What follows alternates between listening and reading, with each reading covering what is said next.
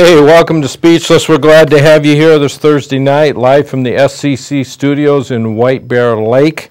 Also playing live over SPNN in St. Paul. It's great to have you. Of course, it replays in many other areas, Stillwater, Roseville, those cable channels out there, and we're glad to have you aboard.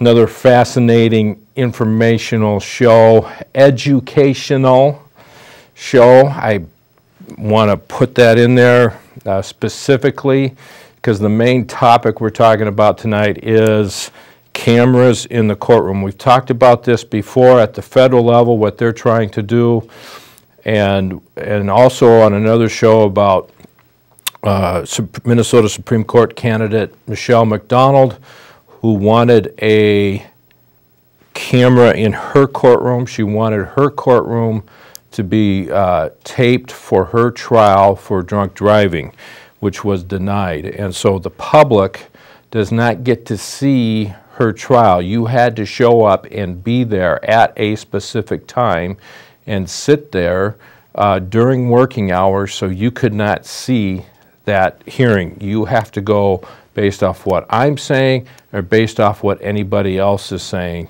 that the press is saying about it. You could not observe it with your own eyes unless you were there. But that is considered a public hearing. But it is limited in its scope. And with the progression of technology in TV and cameras and video and the internet, many more people can watch these court hearings, and it could be more public than ever before without the filters of the press, because now you can go and watch it online. Oh wait, you can't, I forgot. Yeah, they don't film the courtrooms. Well, they do at the Minnesota Supreme Court. All right, but we're going to talk about this cameras in the courtroom because there was a hearing in the Minnesota Supreme Court last Tuesday as to whether cameras should be allowed for all post-criminal convictions sentencing hearing. In other words, once you've been convicted of a crime, you know, a month later, a day later, depending on when the court decides, a week later, there's a sentencing hearing. And what this hearing was about is some people wanted all sentencing hearings for criminal cases televised. Excuse me, not televised, but the video media could record it. It's up to the TV stations or the internet stations as to whether they want to put it on the air or not. Government can't tell us what to do, or you what to do in that matter. But the government is telling us we can't videotape that. So now they're trying to change the rules, but it's a very, very narrow window, very tiny window for all cameras. And as one of my friends who's been on the show has said, Don Mashek, who's a part of the press, who writes, this is about engineering a verdict. You know, that's what it boils down to. So we're going to talk about that because there was drama in the Minnesota Supreme Court. I was part of that drama, and I ended up, well, I don't know if I won. I got the videotape anyway. So we're going to see some of that hearing take place and have a discussion on that, and I think you'll find it fascinating what certain people think about the constitutional idea of freedom of the press.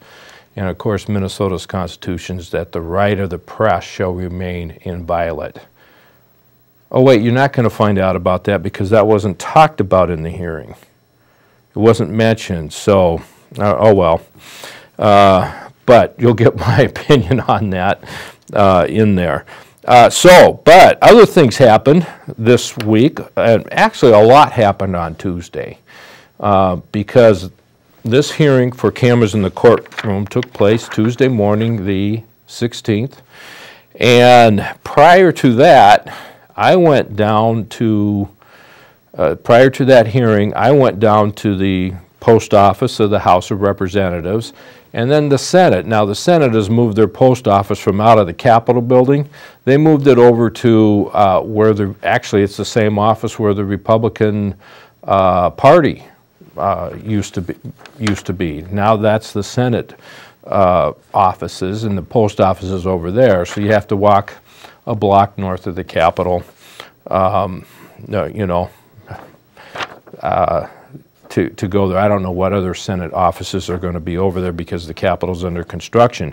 But the reason I went over there is because I dropped off this little flyer, not very big, and you don't need to see it. I mean, we've heard about it, you've seen about it on our show, but this flyer about Scott County Judge Carolyn Lennon, who never signed her oath of office or gave an oath of office for 3 years. Okay, and that's a violation of the U.S. Constitution, Article 6, relating to debts, supremacy, and oaths. It says, the senators and representatives before mentioned and the members of the several state legislatures and all executive and judicial officers of both the United States and of the several states shall be bound by oath or affirmation.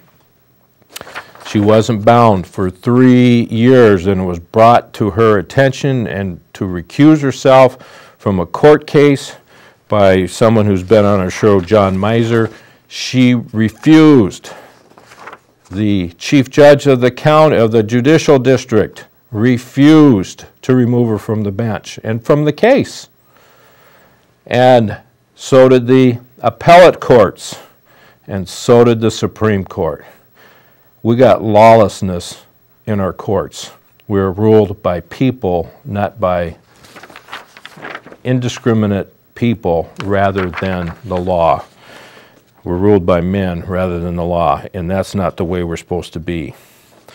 All right, but what happens when a judge doesn't sign their oath? Minnesota Statutes 351.02, every office shall become vacant on the happening of either of the following events: the incumbent's refusal or neglect to take the oath of office,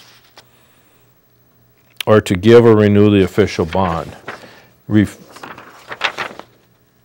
Refusal or neglect. And the reason neglect is in there, because it doesn't matter, because you don't know whether it's refusal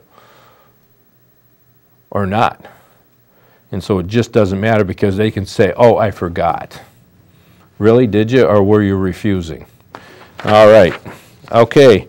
Then it later states what happens when, who gets to go after, and it's the Attorney General, it's also the legislature. It gets to go after these judges that don't sign their oath, or anybody, city council, every executive officer, all those people need to sign their oath. So I handed that out, and then I went over, after that, went over to the Minnesota Supreme Court. After that, cameras in the court hearing, and then after that, I ran up to where was that? In Blaine, the Mermaid. There was a Tea Party meeting up there, and Sheriff Mack, a county sheriff from, I don't know what county, but in Arizona, was giving a presentation before the Tea Party, and we got a little clip of his that one of our producers put together and filmed. And we're going to play that because this is about states' rights, and this is how he stood up against the federal government. And he took the federal government to court, and the U.S. Supreme Court ruled in his favor and made some dramatic statements. And here's a little story about how he dealt with the federal government in his county. And it's too bad there weren't any other county sheriffs that came, because 30 were invited. There's 87 counties in Minnesota. 30 were invited, and none of them showed up. Other officers were there. But let's hear what Sheriff Mack had to say. When I was sheriff, while I was suing the federal government, we needed to fix a bridge. The Army Corps of Engineers came in, and they said, you can't touch that bridge. We own that river. The Gila River is ours. And they said, the county commissioner said, well, we have people who live over on the north side of the bridge. We got to take care of them. Said, sorry, we have to do our environmental impact studies. 10 months later, still not fixed. The Board of Supervisors, county commissioners, voted unanimously to fix the bridge. Army Corps of Engineers says, we're going to arrest all of you. They're going to arrest. I wasn't even involved in this, didn't want to get involved in this. And they come in and say they're going to arrest people in my county without my permission, without talking to me, without offering me a bribe. That ain't right. So then they said, we're going to arrest all the maintenance workers. Some of those guys were my friends. And they're going to go to jail now just for fixing a bridge and helping the people. And so I called the Army Corps of Engineers. Oh, and they said they're going to charge us $50,000 a day and arrest everybody. Why didn't they just make it $1 million a day? You know, what's the matter with it? So we're going to get fined $50,000 a day. They're going to arrest the county commissioners and arrest the maintenance workers. So I called the Army Corps of Engineers into my office. And I said, I want you to know I really get along with all people, and I've never hurt anybody. In 20 years of law enforcement, I never beat anybody up or never shot him. I never hurt anybody, ever, never hurt anybody. And so I said, I really want to keep that record going. But I'm telling you right now, you can look up my lawsuit against the federal government if you want to. I'm already suing you guys, but this time I'm not suing. And I'm going to tell you right now, if you try to arrest anybody in my county, I will call out the posse. I will call out all our deputies. I will do anything I have to. I'll call in the other sheriffs from the other counties, and we'll arrest every one of you. And so I said, I don't want that to happen, but we're going to fix the bridge, okay? And so they left town. We fixed the bridge. We didn't pay a dime in fines, and nobody went to jail. And isn't that how it's supposed to work? Yeah. This separation of the two spheres, what two spheres are we talking about? The federal and state, is one of the Constitution's structural protections of liberty. State sovereignty, my dear friends, the 10th Amendment, is a structural protection of liberty. Why? Because it's the ultimate check and balance. All right, I bring this, I bring him up, and that's why I also mentioned the oath issue, because there was a group of sheriffs, deputies, police officers that are called oath keepers, and they were there, and the purpose of oath keepers is to keep your oath to what you swore to, which is to defend the Constitution of the United States and, of course, Minnesota's Constitution. And that's why I bring up Judge Lennon issue of not signing her oath. And then, of course, Sheriff Mack here, who understood and understands the Constitution. And it was just a great explanation of, and he had a lot more examples than just the bridge issue of, hey, federal government, you're not coming in here and arresting anybody. I'm the chief lawmaker, and don't do it. And they didn't. He always threatened them. Now, understand here, he made some jokes, and there are people out there who will take these jokes and misconstrue them and twist them. And that happened on my show when I had Dan Severson, who was running for the Secretary of State. Blue Stream Prairie ran a clip of our show where Dan made a joke about, you know, he has this program he wanted to implement that you can, if you have this ID card, you can go in and swipe it, you can go vote right away, you're all set to go, versus going through the line, you may have to wait out in the cold for 2 hours. It was a joke, but they said, oh, here's this plan to leave people out in the cold. And, you know, they weren't joking. But that's the type of thing happens. So some of this joking in here, you got to understand it as that. But I don't doubt for a second that somebody's going to misconstrue that. But here's the chief law enforcement officer of his county, not lawmaker, law enforcement officer, and he understands. And just his whole testimony in explaining how the county sheriff is number one in that county, and the federal government has no say over a county sheriff. And actually the federal government has no say over any state. And if the state, and if the federal government passes a law and says, states, you have to comply, a state can say, no, I don't, and I won't, and we won't. And that was part of his, what was written in the ruling, where he had, it's called the Prince ruling. So if you want to look that up, P-R-I-N-T-Z,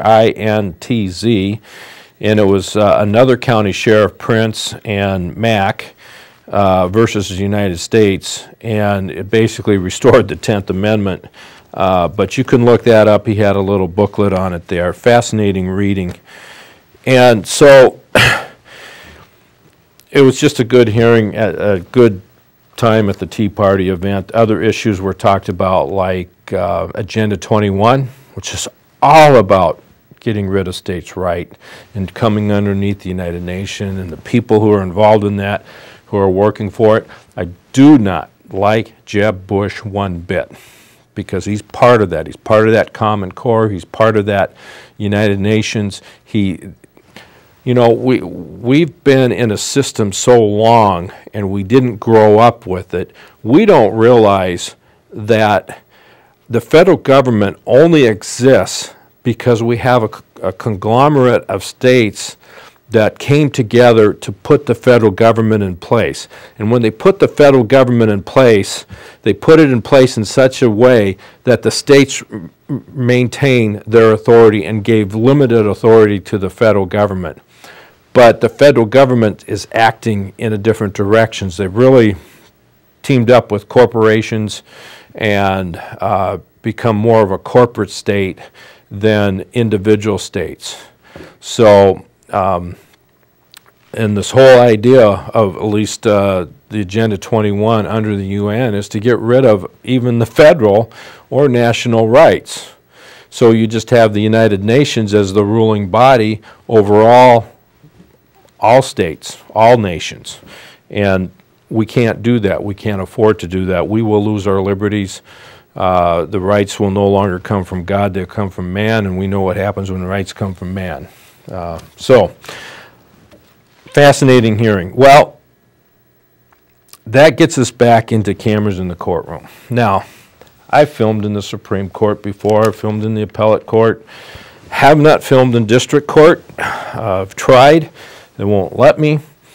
And it's too bad because you can't see what's going on. Well, one thing about filming in the Minnesota Supreme Court, if it's a court case, they're all public hearings, but public hearing in a courtroom is different than a public hearing in the legislature. Why? I do not know. They treat them differently, and why the court does. Now, if I go to a public hearing down at the legislature, I just show up. I go in, and the hearing can be going on. I set up my camera. I'm courteous. I try to set up my camera outside, get it all done. If the hearing's already going on, I just start filming. And if I need to leave, I leave. Press does that all the time down at the legislature. And also, if I want to testify, if there's a hearing on a bill, I can get my name on that list, call in ahead, and get a reserved spot to testify. Or I can just show up and say, hey, I want to testify. Because one thing they ask, is there anybody in the audience that has anything else they want to say and add to this issue? And then you can get just, hey, yes, I would like to. But not so in the Minnesota Supreme Court. They have this process that they do. Of course, everything's a process. But for them, because of their black robes and because it's a pomp and circumstance more. It's more of this show. And it's more of, boy, we're really official about this, and our decorum is in such a way that, you know, this is really top elite intellectual debate going on here. Yeah, a lot of it is, very much so, but Not necessarily so either, because of the pomp. It's just a little bit too much piousness going on in there. So anyway, they have a rule.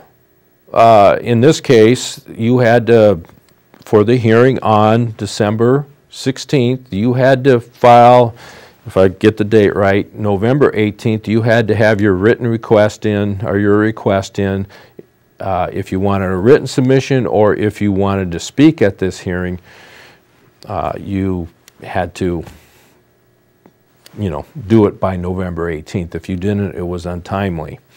Okay, so you could not show up the day of and say, hey, I have something to add to this that I think needs to be added. So they call it a public hearing in the court, but it's not a public hearing. You go down to your city council, and do you get a public hearing? What happens? They have visitors' presentations where you can come in, or if there's a subject matter that they're talking about and going to make a vote on, you get to have input on that at some time as part of the public, but not so the Supreme Court. And for a public hearing relating to administrative law. And I could understand a court case because there you have two sides pitting against each other and they're the ones in the case. But a person can file a friend of the court brief, and there's requirements around that. So here we go, but they have this rule for cameras in the courtroom. Of course, this whole hearing is about should we have cameras in the courtroom. And they have this rule that you got to notify them 24 hours in advance. And I know they have that rule for court cases. But this was a public hearing, and I filmed at other public hearings. They have committees on domestic violence, they have committees on press, where justices show up and they have appellate court. But this was before the whole Supreme Court, so it was a little different in that respect. But still, it was a public discussion, public hearing. I went and filmed. I didn't give them 24-hour notice because I didn't know much about this hearing ahead of time, and I just showed up with my camera. I walk into the courtroom about 15 minutes before the hearing start, and the information technology director or one of their staff pulled, just says, is that on, and are you planning to film the hearing? And I said, no, it's not on, which was a big mistake. I should have left it on, because I would have recorded the conversation. We're in a public building, public courthouse, no hearings going on. And I said, no, I'm not recording, and I am filming this hearing. And he goes, well, you didn't give 24-hour notice. And I says, why do I need to give 24-hour notice for a public hearing? He says, well, that's our rules. Well, you can't make that rule because I have a right as a press to be in that courtroom and film, because that's my medium. I don't remember half these things they say. I can't write it down fast enough, and then when they say it, I can't read it. And also, I want you to see what's going on in that courtroom and hear what's being said.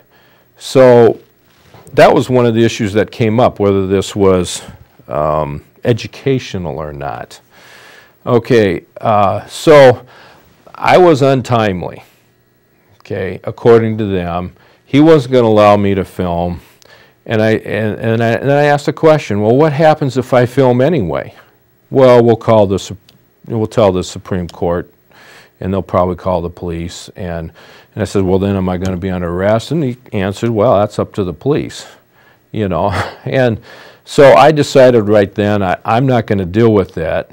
But then I went over to County Attorney Backstrom was there from Dakota County, and I just said, I told him, you can't do this. The right, information technology director, the right of the press shall remain inviolate in Minnesota. That means you can't put restrictions on the press in a public setting, in a public hearing, and we get to do this.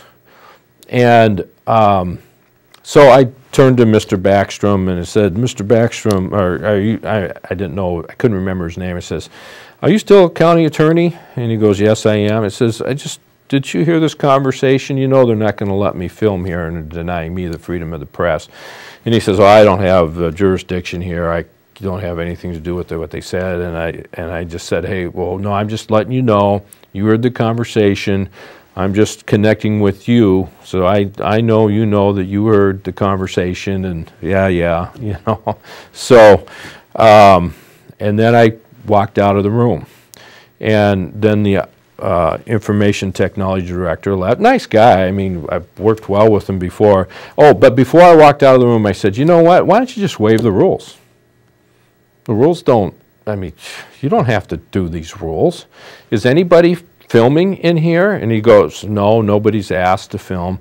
I said, are you filming? Yes, we're filming. What? The state can film, but the free press can't film? What's going on here? See, it's a serious flaw in their thinking. The state has the right, not the press. Okay, it's just a huge flaw in their thinking. Well, you know, that got to him a little bit. You just kind of go, there is something interesting about that. And so he left, and he actually went back and talked to the Supreme Court, and I'm taking my camera apart, and then he comes back and he says, all right, they're going to waive the rule, and you can film. Can you get your camera done in 5 minutes? Sure, no problem. So I got in there, set up, and you're going to see what took place, because then at the beginning of the hearing, let's play the camera in the courtroom video. This is what the Chief Justice Lori Gilday said. Good morning. Please be seated. We have one matter for hearing this morning, a hearing on proposed amendments to the general rules of practice.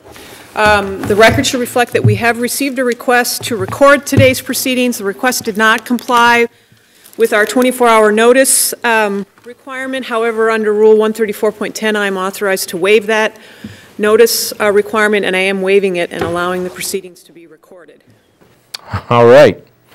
There it is. Allowing proceeding. We're waiving the rule according to Rule 134.10. So the rule is discriminate based on the Chief Justice there, and maybe the other justices had to vote on it. I don't know, but they let me film. So that was a victory there. But what was interesting that happened is while I was out taking the camera down, this man came by. His name is Tom Linder. He's from Indiana, had been in Minnesota, is my understanding, my recollection, and or Ohio. You know, Indiana is what I remember, and he'd been dealing with this issue, and he said, I heard the conversation that you had, and I've been fighting this for a long, long time, and actually in Indiana, it's going to be Indiana or Ohio. See, if I had this on film, I could remember, but and you're going to know why I'm confused here a little bit, because Ohio also has cameras all the time in the courtroom for everything. Nothing, and they've had no problems according to Tom Linder, and then also according to this guy from the Star Tribune who knows all about Ohio or Indiana. And he came over and just said, hey, I heard you, way to fight for it. I think this is ridiculous that they don't have cameras here in Minnesota, but I heard your conversation, and way to go, way to put up the good effort. And then, so I come back in, set up the camera, and then when the hearing's all done, he comes over and talks over to me and says, you made it. You fought the good fight, and you won. And then I said, yeah, and I appreciate your support, and thanks for encouraging me in this battle. You know, we got to do it all over again. You know, the Founding Fathers did it, and as Ben Franklin said, it's yours if you can keep it. And that's what we have to do, because there's people that don't want to see. They don't want the bad deeds that they do come out to the public light. Okay, and I'm not saying anybody on the Supreme Court is doing this, okay, because they actually film their court cases. But in the district court level, we don't get to see what's taking place in that district court. And of course, you can film the appellate court, but they don't film for you. The state doesn't do that, and it should be. And so, anyway, so they started off the court hearing for amending the general rules of practice with my being able to film there. Okay, so let's get into some of this video. We got a lot of video, and we got a phone call. I'm sorry. Caller, do you have a comment or question? Yeah, Tim, it's Rich Newmeister. Hey, Rich, how you doing? Doing all right. Good. Anyways, I just have to ask a question or two, if you may know. Sure. On the 24-hour rule, whether from your own experience or if you know of anyone else, has anyone been denied because they give 24-hour notice? Maybe it's someone like you who, is not the traditional press, but a press person filming, and they deny that person? I don't know if they have or not. I have not heard of any. I have never been turned down when I've done it well in advance of the 24-hour notice. And I know those guys there. If you call at, let's say this hearing was at 11, but if you called at 10:59 the day before, they'd let you film. Okay. And they would, even probably if you're a couple hours after, I don't think they would hold it solid. Then the other question I have real quick is, I'm aware that the Supreme Court does tape. Yes. I'm also aware that the appeals court also tape or audio tape. They audio tape, yes. But in the past, I've wanted access to those audio tapes. Won't do it. And I was denied. Yes, unbelievable. And that's an issue for me. Yep. And then secondly, when I pressed it, and as you know, I press a lot of things. Yes, you do. With a lot of people. But they said, this is basically to help the judges when they're doing their opinion. It's basically for not educational, but for remembrance purposes. Sure. And I think that needs to be dealt with. But the one thing I'm aware of, I understand that the Supreme Court videotapes are either put online or available to the public. Yes, is that correct? Absolutely. Yeah, very easy to find. You go to the Minnesota Judicial Branch. I Googled that, and then you click on their homepage. On the left-hand side, click the Supreme Court, and then over on the right-hand, it will have videos that you can watch, and then you can go search for them. All right. Well, I'm much obliged to you. I'm sure I'll more than likely see you in 2015 at the Capitol. Well, let's hope so, and hopefully we can make some good changes there. But anybody can go in and film in the appellate court with notice, and so there is a capability of it being recorded. If you have the time, the energy, the money to do it, you can do it. So there is not a restriction.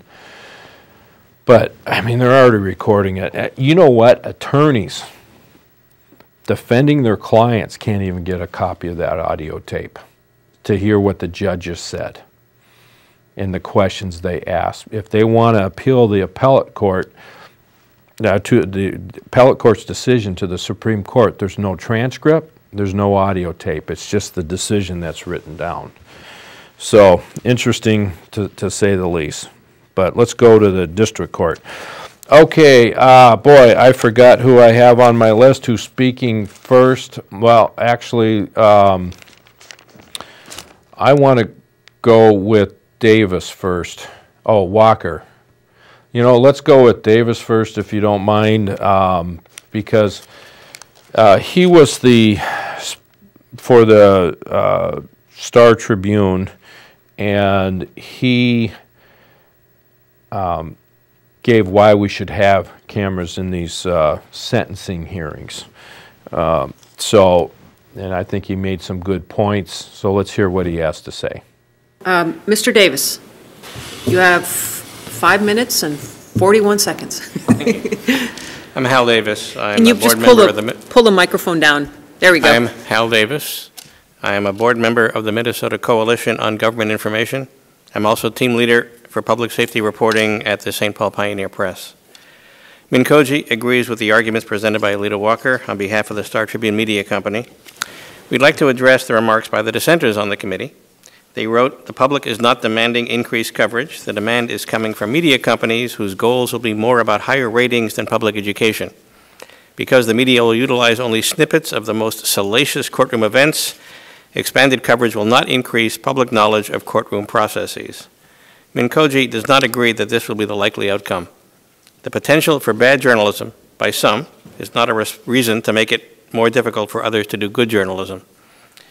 If journalists do latch on to salacious events, at least with the audio and visual record, the public has the opportunity to judge for itself what happened and will be less reliant on the journalist's interpretation. And to judge by the stories they click on when they visit Twin Cities. All right.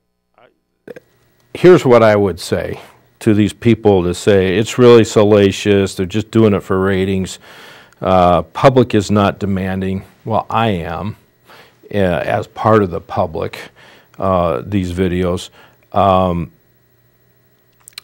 My answer to that would be, it does not matter. It doesn't matter if it's salacious, it doesn't matter if it's for ratings, it doesn't matter that the public's not demanding it.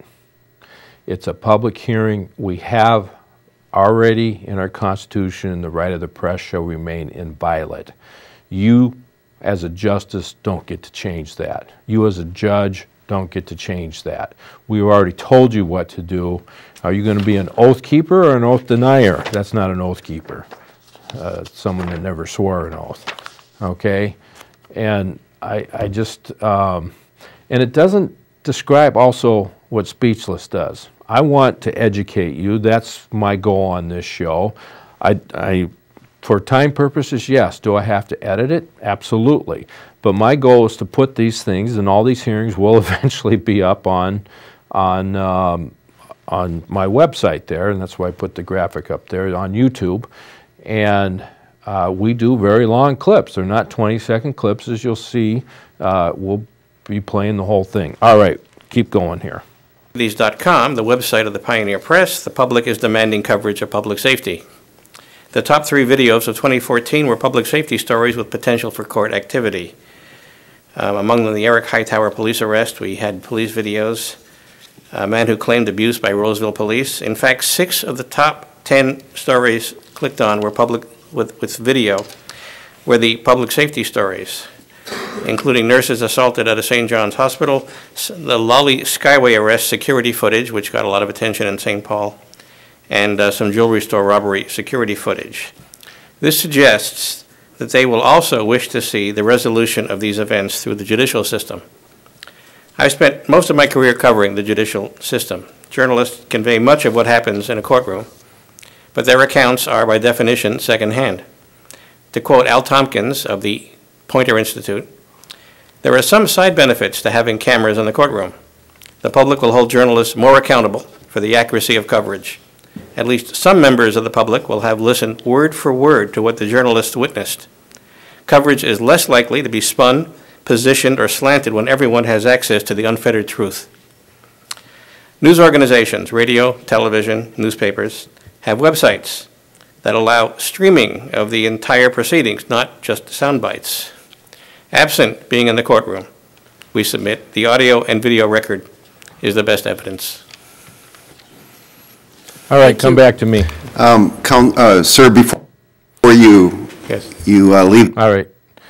And we want to really get to this Justice Lillyhog question here because it's important. I covered a number of cases, but here he's talking about one. Here's the issue: nurses assaulted at St. John's. Okay, there was video on that. Okay, and that video went to a website, a newspaper website, covered. This is right here in the Maplewood area. Okay, and it's interesting. The hospital's video got released, but the police video of what they have for what they did is not being released by Officer Schnell and the police chief of Maplewood, and it should be released. Why does he pick and choose, you know? And people would want to see that, and it needs to be released. So I mean, it's public information, it's public data. We need to see what our public officials did during this time. Did they overreact? And yeah, I think they overreacted. There's no way they needed to kill this guy. But they did, but it could have been part of the hospital's fault too. You know, because they had him on medications that he had a bad reaction to. Is that what happened? That's my understanding. But this guy has never behaved this way before. And he was having a medical condition. And so, and he didn't have any weapons in his hands either. So, but my point is here, yeah, people want to see these things, they want to know, and they want to make decisions for themselves. And it's the same thing that's happened with Ferguson, with the New York man that was choked to death. An illegal chokehold was put on him. I don't care what Sean Hannity says. It was an illegal chokehold. I don't know how he gets that it was all legal, but just treated bad. People want to make their own decisions they want to see, but they are restricted from seeing. And side benefit, it's irrelevant. Benefits, curses, blessings, whatever, it's irrelevant to the issue. We have the freedom of the press, and the purpose of the freedom of the press is to hold the government accountable. And where the government says, no, you can't, there's only one reason. And that's the only reason that came out in this thing. We don't want people to know. We don't want people to know what happened because we'll be too embarrassed. We didn't do things right. They don't have the right to know, whatever. It's not, it's just too bad. Okay, Justice Liliog asks a very interesting question here.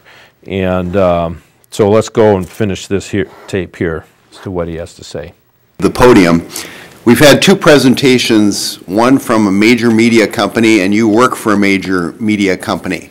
But it strikes me that the definition of media is quite different than it was 7 years ago, and might well include bloggers who wish to post live video or recorded video on their websites, people have cable TV shows, where long-form video may be important. Could you address the change in the media landscape and how you think that cuts with respect to the proposal that's before the court? Yeah, I think the change cuts in favor of transparency. With streaming, for example, people can see live as it happens or on recording everything that happens in the courtroom from gavel to gavel. This to me is an improvement in coverage. Seeing what actually happens in the courtroom, I think, is an improvement over people standing outside the courtroom and telling people what happened inside the courtroom. There's been an increase in live coverage. The Uptake is one of the organizations in Minnesota that provides coverage of proceedings, and I find it educational. I can't be everywhere, so it's good to be able to watch a committee proceeding from gavel to gavel and see actual testimony instead of just relying on what reporters with limited space might tell you afterwards. I would say the change in the media landscape actually argues in favor of more transparency. Thank you, Mr. David. So important here, that discussion. Well, the definition of media hasn't changed. Media is getting information out to people.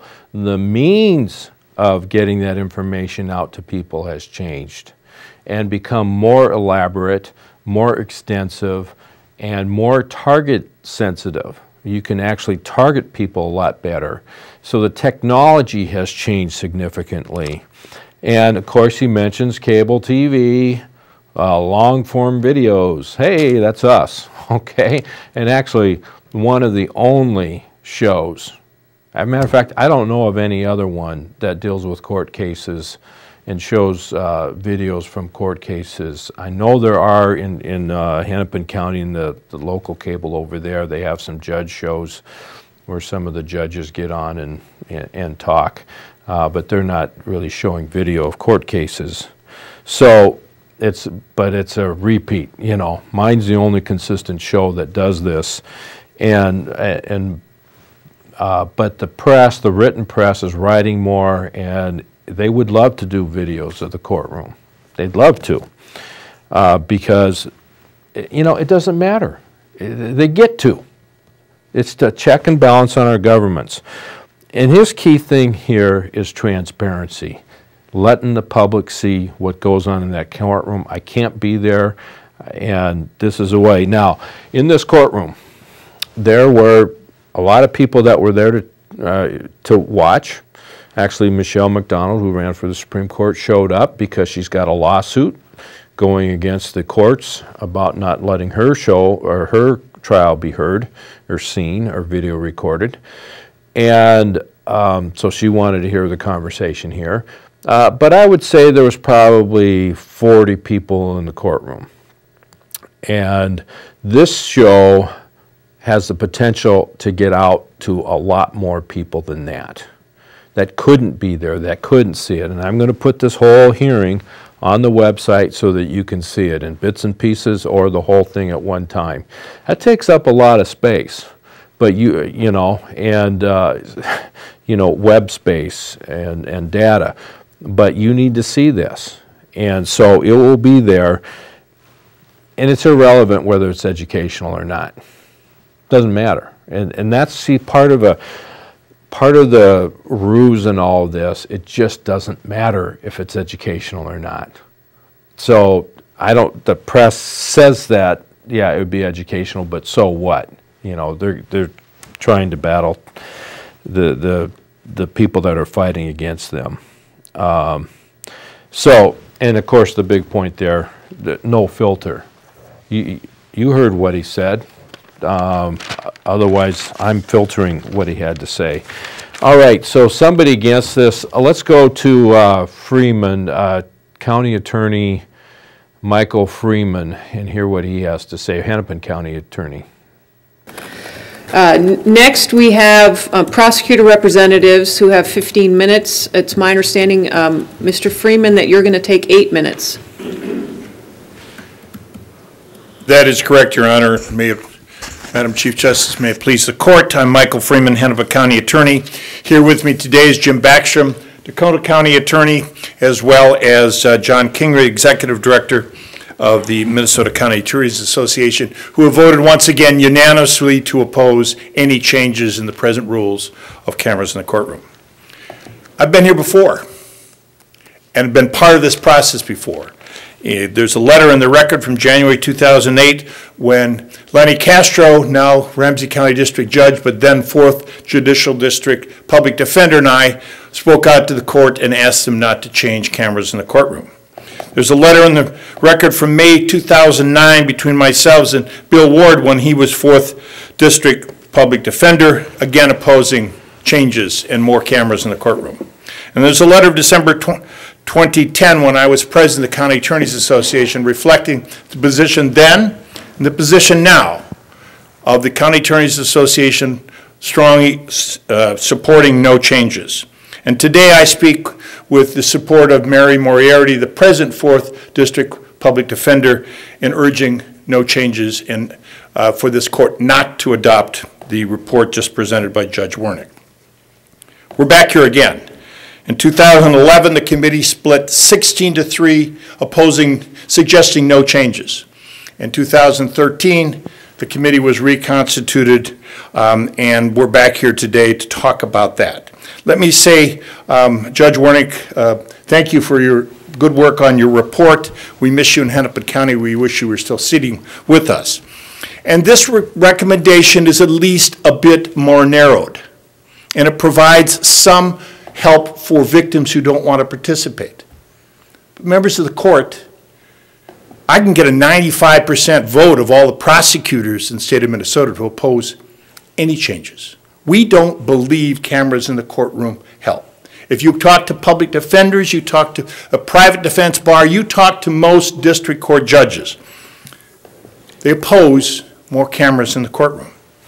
The principal question to me and to think to all of us is, do these changes proposed make the system more just? Does it make it work better? How does it add to justice and at what cost?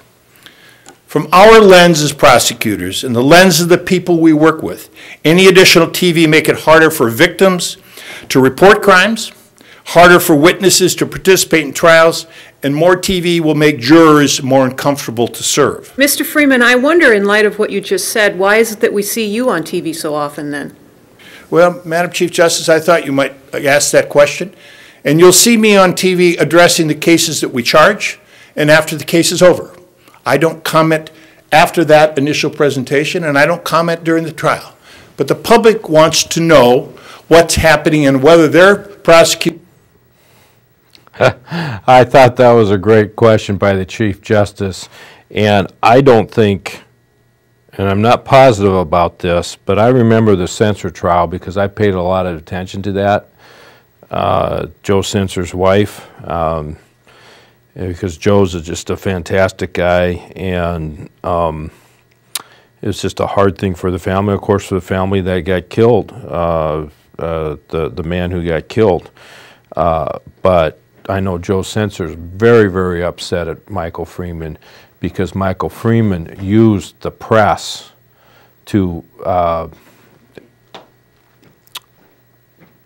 give wrong statements about what actually happened. And actually, according to Joe Censor, from what I've heard, says that Michael Freeman, and you've read this in the press, said statements that were false, and he knew they were false. But I don't think Michael Freeman just talked once on that case. Now, I'm going to have to do some checking on it. I'm saying I'm not sure. But he didn't do just when they were charged and then just after the verdict. He talked a number of times in this. But he used the press to affect the judgment. Okay? So the fact that he even talked to them at all. So why does he get to do the talking, and why doesn't the press get to go in that courtroom and show what's really going on? So now I got to make all my decision making based on what Michael Freeman says. So who made him God? Who made him king that everything he says is truth? You know what? That's not the way it works. Here is an oath keeper. He's not an oath keeper. Here's a guy who swore an oath to defend the cause and protect the Constitution, and he's saying no cameras in the courtroom because it just doesn't help. It's harder to report crimes. He doesn't, all of it, everything he said is irrelevant. The purpose of cameras in the courtroom is because we have it in the Constitution, and it's to protect the citizens from the government. So there's transparency, and the citizens get to see what the government is doing, like Michael Freeman, who's part of the government, and to hold him accountable, but he doesn't want to be held accountable. That's what's really going on in my mind. And that's why this is atrocious. Okay, let's play a couple more minutes. Are charging the cases of the crime reports that the media reports through police sources. And at the conclusion, I either suggest that the person has been found guilty, deserved it, or if, in the cases that go to conclusion, in which the jury disagree with the prosecutors, I take our licks. And I support the system, which I firmly believe in. But there are no witnesses in the pictures when I'm presenting. There are no victims in the pictures I'm presenting or talking with. There are no jurors. And when I'm talking to this court, as sincerely as I can, about what happens when we have discussions with the victims, when we have discussions and try to get witnesses to come forward, and how scared they are to come forward, and how their appearance on TV will just make it more difficult. Now, people do their service as juries, as jurors. All right. That happens before there were cameras. And according to the Mr. Davis and Mr. Lindner, Ohio and Indiana, it's just not a problem. If a person has a problem going before the cameras, or the person has a problem going in the court from the beginning, it has nothing to do with the cameras. They've been doing it. You don't even know the cameras are there. Matter of fact, you know, even in the Supreme Court hearing, you know, I know where the cameras are. I know where one of them is because it's above their heads and you can see it. It's looking down for the people making the presentation. But the other ones you don't see. Matter of fact, every single courtroom already has a camera in the courtroom. That's the big lie that they're not telling about. I can't say it's a lie. It's part of the smoke and mirrors. Every single courtroom already has a camera in it. And they're used to convict people of disorderly conduct or to free them from disorderly conduct from bad prosecutors who are trying to frame people saying they were disorderly conduct when they weren't, as happens in Dakota County for where Backstrom is. I mean, so yes, were cameras in the Constitution? Absolutely not. But there was the principle of an open, transparent reporting, freedom of the press. And now you get to see what's going on. Oh, no, you don't. It's sad. Okay, we got a little bit more clip here, and then we'll wrap her up. And they do, but a lot of them want to remain anonymous. They don't want their pictures and faces there. Well, counsel, I don't understand this proposal as mandating a pilot project that would allow the portions of trials to be televised that involve jurors. What I understand the proposal to be is that it's primarily focused with regards to sentencing. And in that regard, I'd like... All right, we got to wrap it up here. We're out of time. Of course, this proposal was very limited, and so it had nothing to do with jurors or anything like that. But, of course, Freeman was trying to make that case, show everything. You know what? It's not. It's actually going to help. Who wants their picture up there? Who wants to be convicted of a crime? But what if it's a false allegation? We didn't even get into that aspect. The cameras could free somebody wrongly convicted. All right, remember, if you don't stand up for other people's liberties, who's going to stand up for yours? And good men don't do nothing. God bless. Have a great week. You said to me that you wouldn't leave, but now I see that you're long gone.